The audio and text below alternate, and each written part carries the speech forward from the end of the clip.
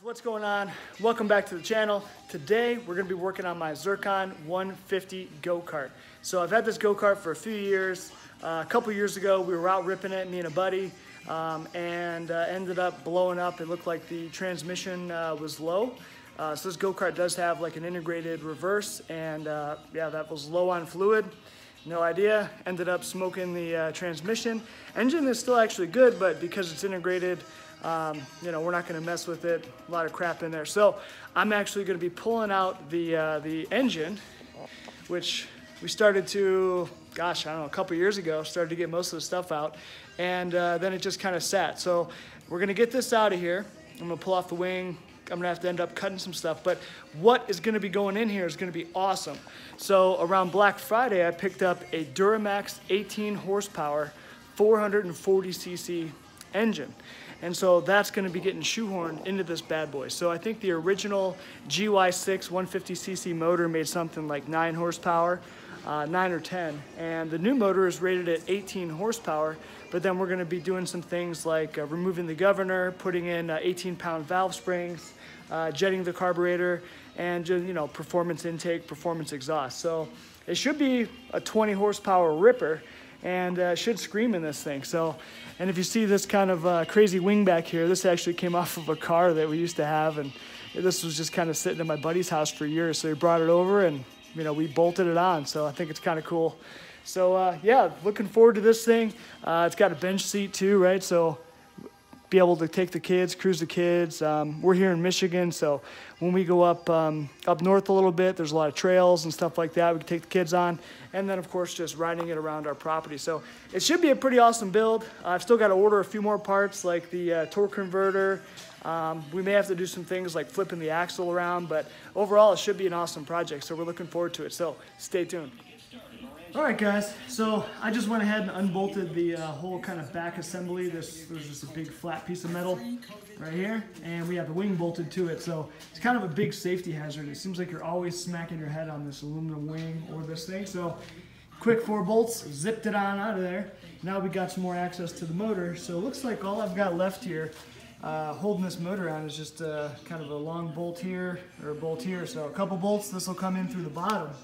And I don't have the 440 here with me. It's in my basement, in my workroom, but I don't think she's gonna fit kind of right in the same area. So probably what I'm gonna do is once I get this motor finagle out of here, I think I'm gonna chop the top of this whole brace assembly off. So I want to be able to put it back just in case I can reuse it, but I think for now I'll kind of make a snip about right there.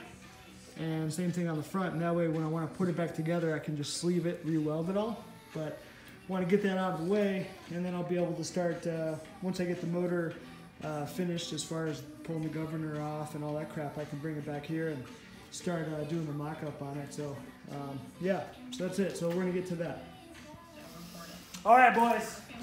So we got the reverse cables pulled out of the front. I got the wiring harness out, and I actually got this last long bolt that was about yay big. Got her snatched out. She fell right down, and now we just got to pull the motor out, and she'll be out of there. So let's see if we can do this pretty easy here. She's light. Oh dang! All right, let's pop this out. Right, there we go. Sign up today at Huawei.com.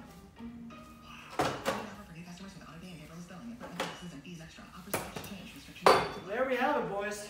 So, yeah, this stock little 150, I mean, she's light. She's got some corn kernels on her. Looks like there was some rice on her, but yeah. So that's it. Next up, we're going to start cutting some stuff, do some fab work. All right, guys, so we're back, and we've got this engine out, and so I'm over here looking at this thing. And at first I was thinking that we were probably gonna have to, come down here with me for a sec. I was thinking we were gonna cut this kind of whole cage off to be able to, you know, get in here, get your hands on the motor, do the mount and all that stuff. But looking at it, I think I'm just gonna chop off this middle stuff here. This part, we'll chop off the battery tray. So basically we'll just take out this T. We'll take out this top bar, this bar here, and I think the sides are gonna be fine. And that's going to give us enough room to be able to sit the engine down in here, fabricate the plate down here. So we have a Go Power Sports plate for the 420.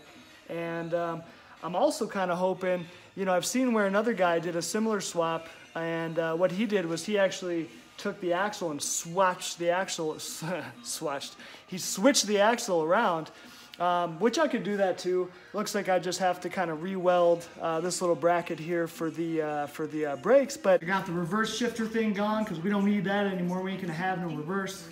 And we came over here and we snipped out that engine, got her going, and she's over in the junk pile now. So now we can start, next step is gonna be cutting here, and cutting there to go ahead and make some room in here so that way we can drop the old big block down on her. And what I'll end up having to fabricate is some kind of mounts, you know, down here. So I have a huge plate, like a motor plate, that I'll have to somehow locate down here for the motor. So that's going to be kind of the big thing. But I'm hoping that's all I got to do is just kind of cut that off, give me a bunch of room, drop the motor in, make a plate, and run a couple wires, you know, to the front. Got to get a new battery, and we'll be rocking and rolling in no time. I still got to buy a torque converter though off Amazon, so that might take like a freaking week or something. But it looks weird without the wing, so I took the wing and stuff off just to make room so I don't hit my dang head on that thing, because she hurts, boy. She hurts. All right, boys, made a little more progress. So I was did a little cutting with the Sawzall and removed this T-bracing. So got rid of this, and now we've got a whole ton of room in here to be able to install the new motor. And looking at this, I was at first thinking, sit that down, that maybe this was movable, this sprocket, but it's actually not. So it's kind of welded as part of the axle here. So what I'm gonna have to do is just unbolt the axle. I'm gonna flip it around. And then what I'm going to have to do is to then go ahead and fabricate, probably actually I can cut this off here and then just weld it on the other side and kind of move around the caliper there. So hoping that'll be an easy thing. So I'm going to go ahead and blow the axle off and then swap her around.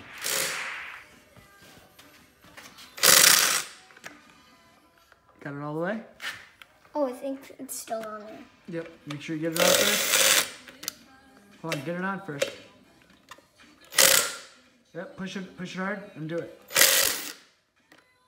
Almost, keep going. Just got a few more threads. Good job. Why is it? It's. Yep, you got it. Perfect. One wheel off. I think 100 to go on. One more to go. We'll undo the hub things, I guess, and then swap her around. Yay! Good job, buddy. All right, guys, so a few minutes later, and we got the axle completely swapped. So now we've got our sprocket in the right side, so we can have our engine positioned somewhere here. And the only thing we're gonna have to fabricate now is the mount for the caliper. So this piece here, I think I can actually just kind of flush cut it and just pop her right on this side, and she'll connect right to here. And then same thing with this bracket down here. We'll see if I can salvage it. If not, I can just make a new one. It's easy enough. But I can probably just go ahead and cut that right out, and I'll have to weld her over there. So that'll probably be for tomorrow. Pull out the welders and handle that. But yeah, it's not bad. Been working on this thing today, just kind of off and on, probably maybe an hour total. You know, swapping the motor, pulling the old motor out, swapping this thing around, and pulling out some of the necessary stuff like the old wiring harness and the reverse and gear selector thing in the job, which we don't have anymore. So yeah, pretty good progress, pretty easy for today. So hopefully we'll get that swapped tomorrow, and then we're gonna have to also think about how we're going to mount the engine. So what I'm thinking is maybe an upright coming off this bar here, coming upwards, because we're gonna need the engine, you know, probably stand a few inches taller. Maybe it's easier to see on this side. Yeah, so you can see, so we kind of got to clear like this rotor and all that stuff. So a few inch stand up, and then probably over, and then we'll connect the stand up over to probably this bar here. So, or I can even run probably from here, just go ahead and put a bar straight across, weld it, and then we'll just run a stand up with the bar over to that. Maybe two of those. Kind of, you know, one here, upright, straight, and then we can put our plate, our Go Power Sports plate, weld that on there, and then it'll be done. Then the engine can get set on there and run a couple wires, and we'll be rolling. All right, guys, so if you haven't already, go ahead and hit the subscribe button and keep following along to see more cool builds like this. Thanks.